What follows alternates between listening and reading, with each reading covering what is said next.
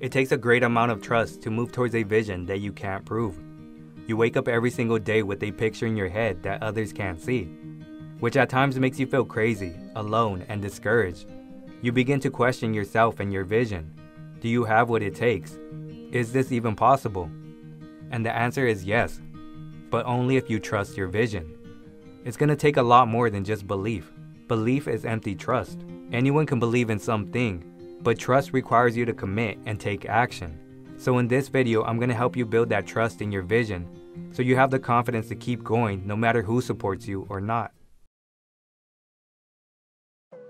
The first step in building trust in your vision is to embrace self-doubt, because it doesn't matter how long you've been in the game or how many projects you've created. Self-doubt is going to play a reoccurring role in your creative journey. I mean, we see it play out the same way every time. First, you have an idea that excites you, and then you doubt yourself throughout the whole process. And when you finally finish, you're relieved and happy with what you've created.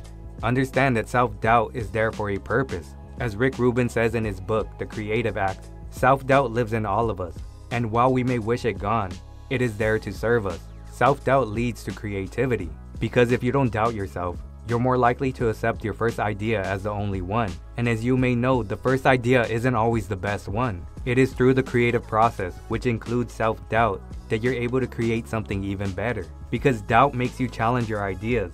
It makes you push your boundaries to the point where you're able to see other possibilities, aka being creative. In addition, self-doubt serves as motivation. Because if you had no doubt your vision is going to play out just as you imagine, and there's going to be no obstacles or adversity, then you lose interest. You wouldn't be motivated to work towards your vision because it wouldn't be worth it anymore. Like Rick Rubin said, while we may wish it gone, self-doubt serves as motivation. It helps us grow, it makes us more creative, and it adds to our story. I mean, almost every movie illustrates this. We have a character who wants something, but they have self-doubt. They may think they're not good looking enough, they're not talented enough, they're not smart enough, and the whole movie is them overcoming these doubts until they get what they want. And that's how I reframe my perspective towards self-doubt. I view my life as a movie. So whenever I encounter self-doubt, I embrace it as a part of my story. It's just another obstacle that I have to overcome to get what I want. To quote Rick Rubin again, this path is not for everyone. Adversity is a part of the process.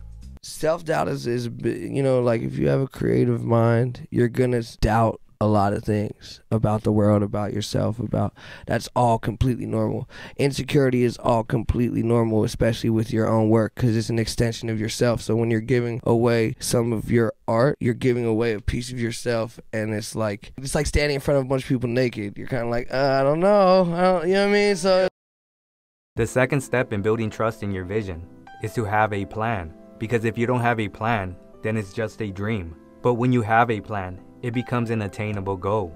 You know the steps you need to take to move towards your goal. I mean, you already know where you're at and where you want to go. Now you just have to fill in the gaps. And to do so, you have to think like a business, because a business knows exactly how much money they need to bring in to keep the business alive. Therefore, they know what to do every single day to bring in that money. Whether it's working on their marketing or deciding which product to push, their plan tells them what to do and they're able to stay on track. As an artist, you need to take some time to develop your plan. Stop leaving your career up to chance. For example, trying to get your song to go viral on TikTok isn't a plan, but knowing how many songs you need to release to get X amount of streams this month is a plan. You're able to see this song got 1,000 streams and this other song got another 1,000, but your overall goal for the month is 5,000 streams. So now you know this next release has to get 3,000, which means maybe you have to post double the content or get more people to pre-save your song. And if you fail, no problem. Identify why you didn't reach your goal and then readjust your plan for the next month. This way you can actually see if you're making progress.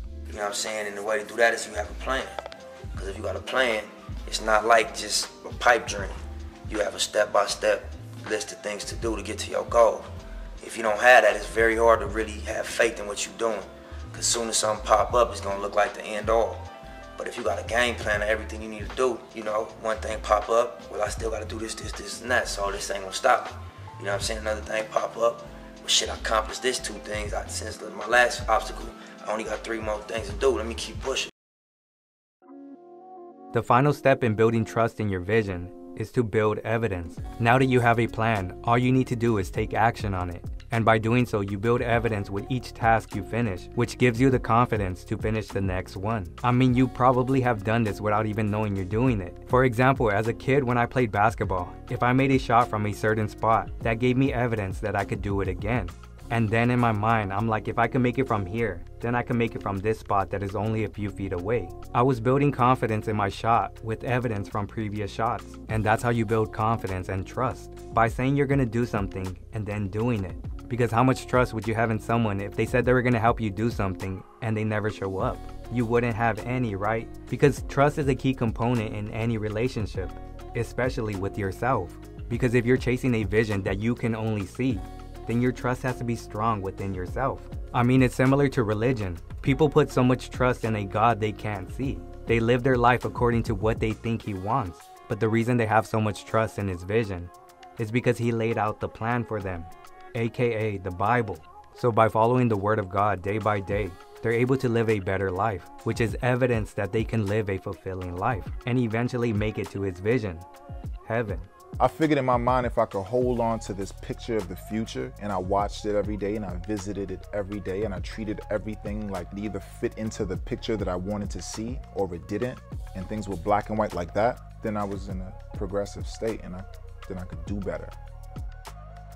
At the end of the day, nobody's gonna see your vision until you paint that picture for them. And the only way to paint that picture for them is to know where you're going, having a step-by-step plan, and trusting your vision. Thank you for watching, and don't forget to make art or die.